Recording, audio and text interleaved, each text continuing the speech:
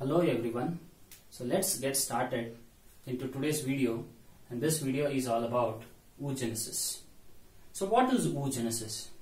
Oogenesis is the process of formation of the haploid female gamete ova from the diploid reproductive cells, those are oogonia, in the ovary. So oogenesis is totally different from the spermatogenesis, where spermatogenesis is a process which is said to be a continuous process, while oogenesis is a process which is said to be discontinuous process. So what are the phases which are involved in the oogenesis? Oogenesis mainly consists of three phases, as you can see in both the descriptive part as well as in the schematic part. The first phase is called as the multiplication phase, second phase is called as the growth phase, and third one is called as the maturation phase. So what all the changes occurs in these phases? So let us discuss it. So multiplication phase occurs generally in the fetal life, growth phase occurs in the childhood, and maturation phase occurs once after the female attains puberty. So in the multiplication phase, which generally occurs during the fetal life, so how the oogonia are being formed? So as we have discussed in the earlier videos, that 7th week of the embryonic development is very important, because gonadal differentiation occurs, and the formation of the ovary occurs by that of the two genes, as we have discussed, WNT4 and DAX1 genes. So once the ovaries are being formed, during the 15th week of the embryonic development till around the 30th week of the fetal life, the germinal epithelial cells, so these start dividing mitotically, and they give rise to the cells called as oogonia. Oogonia are in turn called as egg mother cells or precursors of the ova. So it is being estimated that when the oogonial proliferation occurs continuously, around 2 to 3 millions of the oogonia are being formed, and these oogonia are being formed in the form of egg nest or the egg tubes in the ovary. Next, this oogonia proliferation occurs till the young one, that is a female child, is being delivered, which means once after the girl child is being delivered, further there is no oogonial proliferation, which means oogonial proliferation is being confined, restricted only till the fetal life, but not after the young one is delivered. So thereafter what happens? During the next phase, once the oogonial proliferation gets completed, thereafter the female child is being delivered, and thereafter is the next phase which starts, that is called as growth phase. So growth phase is the second phase in the oogenesis, which is longer, when compared to that of the growth phase of the spermatogenesis. So what happens during the growth phase? As the name itself indicates, that here the cell undergoes growth, which means it increases in the size. So which cell? So oogonia are those cells which are present, so they get transformed into the primary oocyte, which means the process of conversion of the oogonia into oocyte is called as oocytogenesis, which occurs in the childhood of the girl or the female. So what happens here? What are the changes are being seen from the oogonia to get converted to oocyte? So as I mentioned, that oogonia which are being 2 to 3 million in number, they start getting reduced. Why it is so? Because of the lack of nutrients which are being getting to that of these cells. So majority of the cells will die, and that is what we have discussed in the earlier video, that is called as atresia. And the follicles which have been undergone atresia, they are called as atretic follicles, and the process is called as follicular atresia, which means the primary oocyte which is being formed here from the oogonia. So what all the changes are being seen? So changes are the primary oocyte which is being formed. So this primary oocyte here in the oogonia, there is a deposition of the fats, proteins, deutoplasm, phosphovitin. So when all these accumulates, when all these nutrients accumulate in the oogonia, it forms a heavy region, and that heavy region which is being deposited in the oogonia results in the formation that starts moving towards one side and results in the formation of the vegetal pole. And the opposite side of this vegetal pole is called as animal pole. Thereafter, the cytoplasm which is present in the oogonia, that starts increasing in the RNA, DNA, ATP and enzymes. Cell organelles which are present in the oogonia, such as mitochondria, ribosomes, Golgi apparatus, they start concentrating. It is not only confined to that of the cell organelle. One of the cell organelle, which is the nucleus, so this nucleus also start increasing in the size. That is by increase in the nucleoplasm. So nucleoplasm starts increasing. Thereafter, the genetic material, here you can see that oogonia are diploid, which means 46 chromosomes are present. So among the chromosomes also, there are the changes which occurs where these chromosomes which are there in the oogonia now become giant lamp breast chromosomes. When all these changes are occurring in the oogonia now is larger in size. Enormously, the oogonia will get converted into the oocyte. And this primary oocyte which is being formed, so that is being arrested. So this, why it is being arrested? Because here, for the further changes, whatever the meiosis has to occur, for that it requires the hormonal changes. So that is being lacking during the childhood. So henceforth, the primary oocyte is being arrested in the diplotin of the prophase 1 of the meiosis.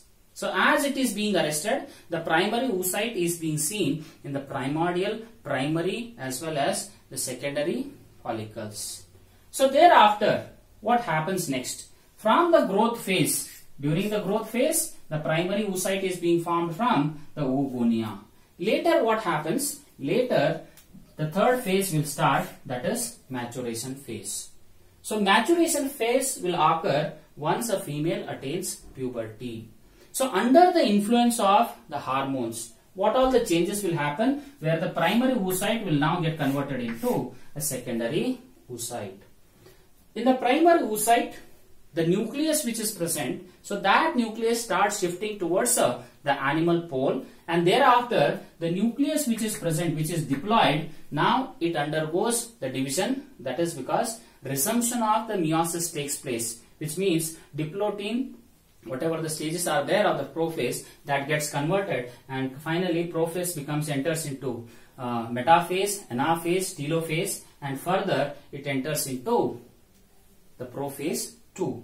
So thereafter, there is what happens is two cells are being formed at the end of the prophase, at the end of meiosis 1, which results into formation of the two cells. And here you can observe the two cells are different in the sizes. One cell is smaller in size, the other one is larger in size. So this happens due to unequal division of the cytoplasm. That is called as unequal cytokinesis. But the chromosomal complement which is there, that remains the same, that both are haploid, which means 23 chromosomes. Now, what is the reason why in one cell there is accumulation of more cytoplasm and another cell there is accumulation of less cytoplasm? This is because what happens is this secondary oocyte which is being formed from the primary oocyte, so this is the cell which gets converted into the ova. So if the secondary oocyte does not contain enough of the cytoplasm, then possibly once after the fertilization takes place, possibility due to lack of the nutrients present in the cell, further the division of the cell may not occur after the zygote, and possibly due to lack of the nutrients the embryo may not survive. Henceforth, the unequal cytokinesis results into a larger cell which is called a secondary oocyte, and the other one is the smaller cell which is the first polar body or primary polar body or polocyte. So that is being occurring in case of the maturation phase. Now the secondary oocyte which is being formed under the influence of the hormones, so this secondary oocyte gets arrested in metaphase 2, which means here as there is a lacking of one of the factor, what we can say is a maturation promoting factor. So due to lack of that factor, the secondary oocyte gets arrested in the metaphase 2 of the meiosis 2. So later when the secondary oocyte will get converted into ova.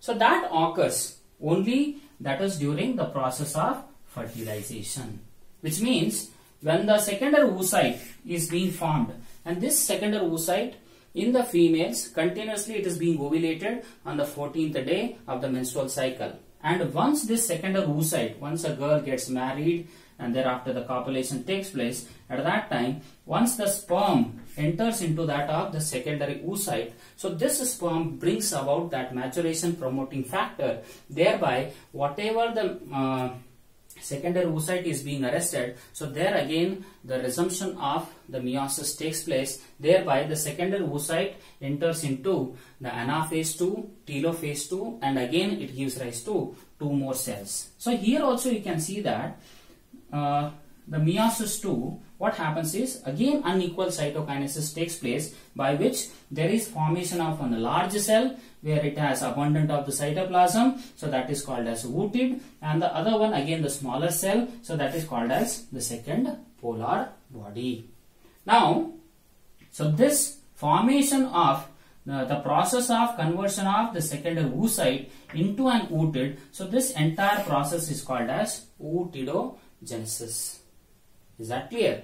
So here the first polar body which has the chromosomal haploid set of chromosome, this polar body may divide, may not divide, but the secondary oocyte has been divided when it undergoes the second meiosis, giving rise to ootid and second polar body.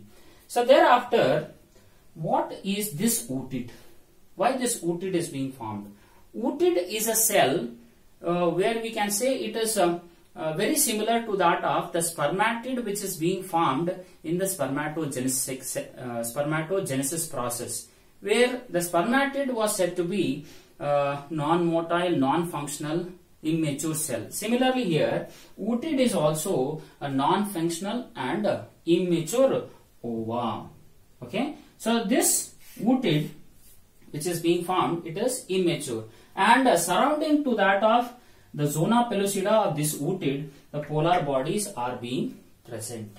Now when this ootid will get converted into ova, so as soon as the sperm enters into that of the secondary oocyte, so these changes occurs where the secondary oocyte will get converted into ootid, and within minutes there is extrusion of the polar bodies, and thereby the ootid will now get converted into ova, and within minutes the entire ova will get converted into the zygote.